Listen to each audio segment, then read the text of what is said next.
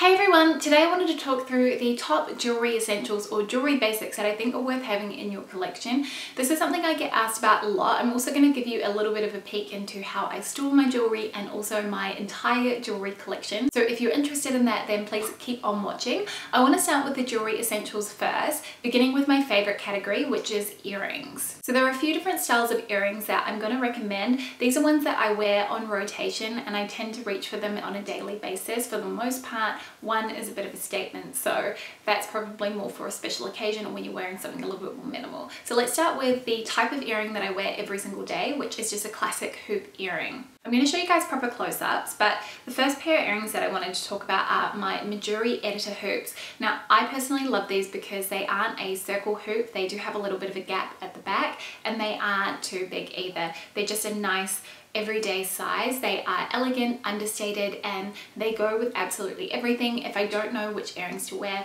these are generally the ones that I reach for. The quality of them is very nice as well. I'm going to link some other alternatives to these down in the description box below. The second type of hoop earrings that I think are worth having are more of a bolder look. Something that is either larger or that is thicker. So the ones that I have here are from Thomas Sabo and I adore these. Now these are a really yellow toned gold, so you can get more of a paler gold or you can get something that looks a bit more like this. I personally like these for when I want to make more of a statement. So when I'm wearing a minimal outfit, but I want something that's a little bit bolder and that's going to be my key accessory for the look. The next type of earring worth having in your jewelry collection are a lovely pair of studs. This is sort of a basic, something that you could potentially even sleep in. I used to have some really nice little gold ones that I could wear in the shower and I could just leave them in. They help to ensure that your piercings stay open and that they don't close up. I've got a couple of pairs here that I thought I would just mention. The first pair is from Mejuri. Again, I'm going to show you guys close-ups, but these are just a lovely little pearl earring with a little diamond.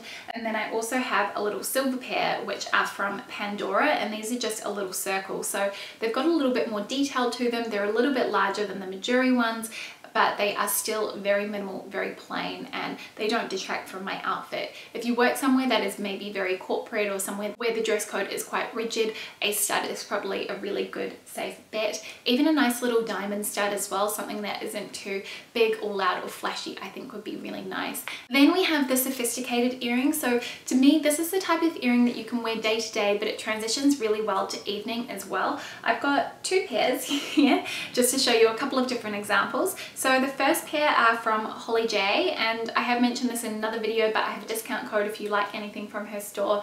These are a little gold drop earring with the pearl drop, which I think are very sophisticated, very elegant. These are timeless as well. I think the kind of earring that you can wear for years and years. You don't necessarily need to spend a lot of money to get something that is good quality and that will last you a long time. I like the fact that I can wear these just on a daily basis, or I can reach for them if I'm going somewhere fancy, like a nice meal out. Then the other pair that I have are the loop earrings, and these are the earrings that I collaborated on with Mejuri a couple of years ago, and I still absolutely adore them. So these are quite a fine design, but I think they work really well just for day to day. I always feel so proud whenever I see my girlfriends wearing these. I just think they are so lovely. They're just a little bit unusual because the circles aren't even and they just loop in, and the bottom loop just dangles there really nicely. So I think those are another good option. Again, I'm going to link other alternatives. Then my next earring suggestion would be something that you can wear day to day. So it's something a little bit fun. It's not super loud and it isn't too large. The pair that I wear, which I'm not sure I would 100% recommend because mine have tarnished, are my Reliquia spiral earrings. So what I like about these is that they're a little bit eccentric, a little bit unique, and unlike anything else that I own. I love that coiled design, and they are quite a small little hoop, so they don't look too large on my ears. They kind of hug my earlobe, which I think looks really nice. Then the final type of earring that I think is worth having is a great pair of statement earrings. So these are the ones that you're going to wear when you're wearing a very simple minimal outfit, when you just want to jazz things up. I've got two examples again. So the first pair are from Lily Sardugi, and they are these resin earrings. They're in a tortoise shell and they've got three different colors to them. So they've got a brown, a black and white, and also a pink tortoiseshell, almost like a terrazzo print. And I really like these because they're sort of a resin acrylic, so they are very lightweight, they feel very comfortable on, but they just pack a serious punch. So you can see they're quite large against my face, and I love the way that these look. The second pair that I've got are from Anthropologie, and these ones probably not available, but I'll find something similar. They are these gold earrings, and these are just so neat. They really stand out, and especially against my dark hair, I find that they make a major statement, and they again are very comfortable. I love that sort of folded wavy design to them. As you can tell, I definitely think that earrings are a great way to go if you want to add something to your outfit that is either very subdued, very subtle, or if you really just want to go all out. Considering the fact that when we're talking to people, the thing that they are focusing on the most is our face, and our earrings sit very close to our face. So that to me is why they tend to be such a big or important part of my jewelry wardrobe, and it's definitely somewhere where I'm quite happy to spend a little bit more money. Next, I want to talk about necklaces, and I've got a few here. So the first type of necklace I would suggest having is a basic everyday necklace. This is something that will go with everything in your wardrobe. It doesn't sit too low, it doesn't sit too high, it's not a choker, it's not quite something that sort of sits too low in your chest, but it's just right, sort of the Goldilocks length. I generally like something that has a chain which you can adjust the length, so you can make it a little bit longer if you're after that particular look. I've got two here that I wanted to mention. The first one is from Missima, and this is just their mini molten, and I really love this because it's just a very simple circular design, but it's got a little bit of a detail to it. It's not completely basic, and it just has a very fine chain. The second one that I have is from Mejuri, and this is probably my most worn necklace just because of how basic it is. So it's essentially a little coin necklace, but it has little diamantes. I think the cubic zirconia is in there with my zodiac on it. And this again has an adjustable chain, which I think is great because it means that I can wear it a little bit higher or a little bit lower down, but it just hangs at a really nice point on me. It's not too low or anything like that. There are so many different options out there for this, so it's all about finding a designer that works for you. The next type of necklace that I thought I would mention is one that I don't actually have, but it's a statement necklace. So something that's a little bit bolder, that's a bit chunkier. I have seen some that I really love. There's one from Tiffany's that I would adore. However, it's really expensive, ridiculously expensive. I don't think I'll ever be able to afford it in my lifetime, but I will leave it linked below so you can get the idea. But something that's a bit chunkier and that has a bit more presence around your neck I think is lovely, especially if you're wearing a crew neck sweater. It's a great little pairing. I personally prefer gold metals over silver, but this all comes down to skin tone. Certain skin tones suit gold, certain others suit silver, and some find they can work with both. I have more of an olive skin tone, and I find depending on, I suppose, my tan, how tan I get, because I am half Greek, I will either suit gold or silver. So when it comes to bracelets, I really think it's all down to what you like to wear on your wrist every single day. I've got a couple of options.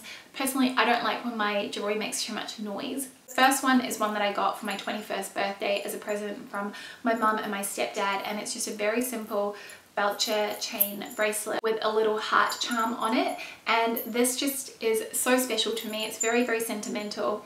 It's very classic as well. I'd actually wanted one of those Tiffany's necklaces. This was around the time of Gossip Girl, so I think you can probably hazard a guess as to where the inspiration came from, but something like this that is timeless. I mean, I've had this for 10 years now and I still love it, that you can maybe invest a little bit in, that is going to be very hard wearing, is a great one. I also have my mum's one now as well, so sometimes I double them up a little bit. Then I think a nice bangle is a good one to have too, so you could even pair it with that sort of chain bracelet. Now this again was the other gift that I got from my mum and my stepdad for my 21st, so this is just a really lovely little gold bangle as well. So I like the fact that this is very simple. Mine actually has the white gold and rose gold as well, so it means that I can easily mix metals with this, which I really like. I think that actually makes it quite a versatile piece. Then the final type of bracelet that I think is worth having, and a really good one if you want to stack as well, is a fine bracelet. Now my favorite one is from Aurelia, and this has a little bolo tie style closure. I'm not really sure the proper name. If anyone knows the technical name for that, please let me know. What I like about this is it has these beautiful dainty little star charms along the bracelet. There's one that's got little cubic zirconias in it, which I think makes it feel really special. This one is quite a fine bracelet, and I find it also looks very pretty when worn on its own. Finally, we've got rings, and I think this all comes down to personal preference because some people prefer to wear chunky rings, others prefer to wear fine rings. I'm very much a fan of stacking rings. I really love the way that it looks and how you can get a very different vibe depending on what rings that you stack. My favorites are from Mejuri again. So I've got a couple here which I wear on my left ring finger, which I like to stack up together, and I think they make a really nice combo. And then I've got a really nice little dainty ring with a pearl on it just because it makes a bit more of a statement and it's a little bit more noticeable when I am wearing it. So I love those as a little combo. I generally tend to wear them on my right hand. That's where I feel like they look really good and they complement my wedding bands really nicely. So those are the jewelry pieces that I think are worth having in your jewelry collection. Now let me actually show you how I store all of my jewelry and a little bit of an overview of the jewelry pieces that I have. The first place that I want to take you guys is my bedside table, which is where I keep this little trinket dish that has the jewelry that I'm reaching for every single day. This does rotate depending on what I feel like wearing, but at the moment this is kind of a good little overview of what I'm reaching for aside from the jewelry that I'm wearing and a couple of the items that I was just showing you before. So I have popped a few things back in here like my editor hoops, my Thomas Sabo earrings, and those little pearl earrings from Holly J. But then I've also got my Missima Interstellar necklace, which you guys know I purchased during the Black Friday sales last year, which I absolutely adore. I think that is so beautiful. I love the little contrasting stones with the star and diamond, or diamante should I say, charms, which I think is very lovely. I also have this lovely little medallion style necklace, which is also from Holly J, and I really love the effect on the actual queen there. I have my little Mejuri diamond necklace. I love wearing this for day to day. I just think it is very dainty, very refined. It's quite pretty. And then I also have these little hoop earrings, which are from Orate. And I love the little effect on the earring. Hopefully you can see it here in detail, but just very pretty. Also on my bedside table, I have this jewelry box, which is from Menu. It has a mirror on the inside. And I tend to keep probably, I would say, my most worn jewelry items in here, things that I want to reach for day to day. So some of my favorites include these little chain drop earrings, which used to belong to my mum. They've got sort of a aged silver and then a gold link at the bottom, which I just think are so stunning, and I always get compliments whenever I wear those. I also have these beautiful pearl earrings. They're a hoop with a pearl in them. These are from Pandora. They actually came in a few different color options as well. I think they're in gold and rose gold as well. I really love those. I think Pandora does really good, affordable but beautiful jewelry that's very feminine. Probably one of my favorite, or oldest actually, jewelry pieces as well is this necklace, which is from my dad. This is an Ankh, and he has the matching ring. Well, my sister has it now. This is so sentimental for me, and I think this one's an 18 karat gold, so it's probably one of the heavier items that I have. I've got a couple more pairs of hoops. You guys know how much I love these styles. I have these oversized ones, which are again just from Mejuri, and then I also have these ones here, which are from Amber Skeets, which they just sit on the front of your ear rather than kind of hanging around the back. Another piece of jewelry which is very sentimental to me is this necklace here, which used to belong to my mum. She used to wear this basically every single day when I was younger. The glass has cracked slightly at the back, but I still wear this sometimes. It's got a very, very long chain, so usually I wear it when I have got something very simple on. I have these very pretty little hoop earrings from Stone & Strand. Like I said, I've got a bit of an addiction and I love the stars on them. I just think they're very fun. And then this little one here, which is from Holly J, which is another one of those hammered designed pieces, but this has two little circles in there, and that's another good little classic basic for day to day. Then let's just show you maybe one more pair of earrings in here before I move on to the main jewelry box that I've got. This pair is from Madewell, and I managed to snap these up during a Shopbop sale. I feel like I got very lucky with these. I always get compliments on them. I love the contrast of the pink with gold, and they have a bit of an Aztec design to them. They have similar earrings like this on their website, so I will be sure to link those down in the description box so you can check them out. Then the final place that I store my jewelry is in this large jewelry box from West Elm. I can't remember if I bought this earlier in the year or if I bought it late last year, but I've had it for a little while now and it's a really good size. It opens up like that, and you have these areas here just to hang up your necklaces.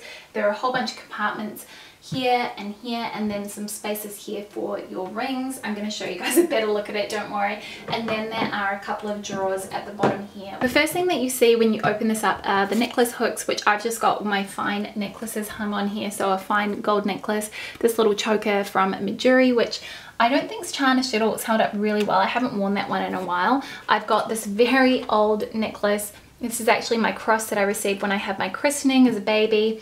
I have my, again, this one I actually think I received when I was a kid as well. I think this is from Greece. My yaya bought this for me. And I have the matching earrings for it as well. So that one's one that has a lot of sentimental value to me. And then I've got a couple of other necklaces there too. I'm just going to give you a quick little overview of this. So as you can see, these are all the compartments. I like to keep my sunglasses on the left there. I just find that really convenient. Those are two pairs that I'm not wearing at the moment. And then I have tried to kind of separate some of my jewelry pieces here depending on the type of metal. So I've got gold on the left here, and then I've got silver on the right. And then you can kind of see here that there's an area for you to put studs and rings. And I've got a few rings on the other end, which are just some basic gold rings. And then I've got these silver ones here, which are all actually really quite old. Some of the probably more sentimental pieces in here are this turtle bracelet, which I can't say that I have worn in years, but this was a gift from my stepfather's mum. She bought it for me when she was in Greece, and I think there's a turtle island and she bought it there. This bracelet here, which doesn't look like much, but it was a gift from Luke when we went to Santorini with my mum and my stepdad, and I really cherished that one. And then we also have, this was my mum's bracelet, that same one I featured at the start of the video. And then we also have this ring here, which belonged to my mum too, which is really nice. It's just a gold, almost like a beveled design with little diamonds in it. Then in the first drawer, this is where I tend to keep my statement earrings and also some of my silver jewelry. So I've got these earrings here, which were made for me by my friend Mel. I'm going to link her Etsy store down below. I've got some Bowden earrings. These are in a navy and a white. They're beaded and very fun. Those Lily Sadugi earrings I showed you earlier. I also have this really beautiful diamante necklace. It used to belong to my mum, and it basically has these little floating diamantes. Honestly, it looks like you've got diamonds floating around your neck whenever I wear this, because it's just attached with a little nylon. I love that. I've got some of my old Karen Walker necklaces too, including my chrysanthemum necklace, which was given to me by my uncle. It's my 21st birthday present. Then in the final drawer, this is where I keep some more of my gold jewelry that doesn't fit in the top, or that I just want to be able to see a bit better. These are all ones that have been given to me from my mum and my yaya. I've also got my mati as well to ward away against evil spirits. We have some pearl necklaces in here too. And then I've got a bunch of pins and random bits and bobs down the side here. So there you have it. That is a look into my jewelry collection, and also jewelry pieces that I think are worth having or investing in for your collection. I hope that you enjoyed this video. Thank you so much for watching, and I'll see you tomorrow with a brand new one. See you then. Bye.